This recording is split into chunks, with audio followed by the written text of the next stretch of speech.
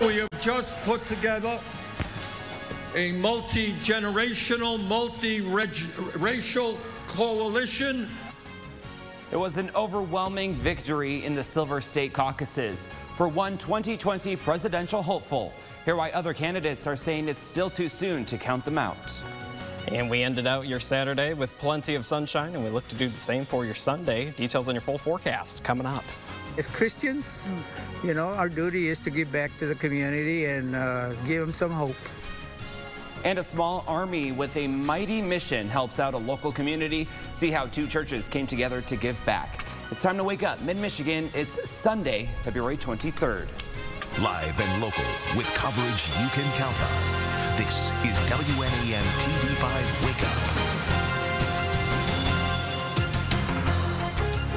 Hello there. Thanks for waking up with us on this Sunday morning. I'm Blake Keller in for Ashlyn Hill. We'll have those stories coming up in just a bit, but first I am joined by meteorologist John Gross in the First Warn 5 Weather Center, and hopefully some continuation of that sun this weekend. Absolutely, Blake. It was beautiful yesterday. We had temperatures in the 40s, sunshine, a rare occurrence for us here in mid-Michigan, and I think we're even going to do a little bit better for today, at least as the temperatures go. Here are the current numbers out the door if you're about to step out. Most of us have a good mix of the upper 20s, if not the lower 30s.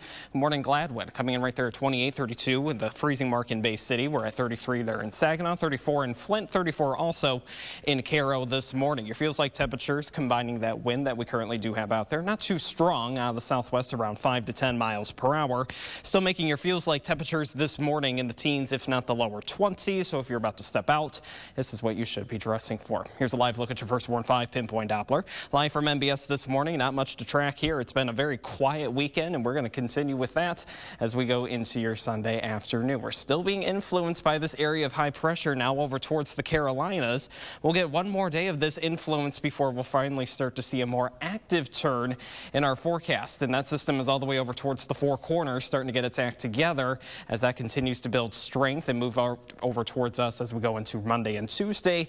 That's going to be the next best chance for us to see some rain and even some snow showers. We'll talk about that in just a little bit, but for the rest of today, absolutely gorgeous. Soak it up while you can. Plenty of sunshine, temperatures getting back into the mid to upper 40s, if not a few of us peaking that 50-degree mark. We'll talk about what's in store for the rest of the week coming up here in just a little bit. Well, breaking overnight, 3 people are injured after an early morning stabbing at Wayside Central nightclub in Mount Pleasant.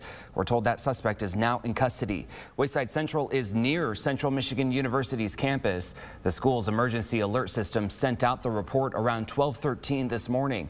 CMU took to social media to say this is an isolated incident and there is no longer a threat to the public. No word yet on the extent of the injuries for those stabbed. Anyone with info should contact Mount Pleasant Police. Stay with TV5 as we bring you updates on air, online, and on the TV5 mobile app. And a man is arrested after apparently sneaking inside his neighbor's apartment. Huron County deputies responded to a home invasion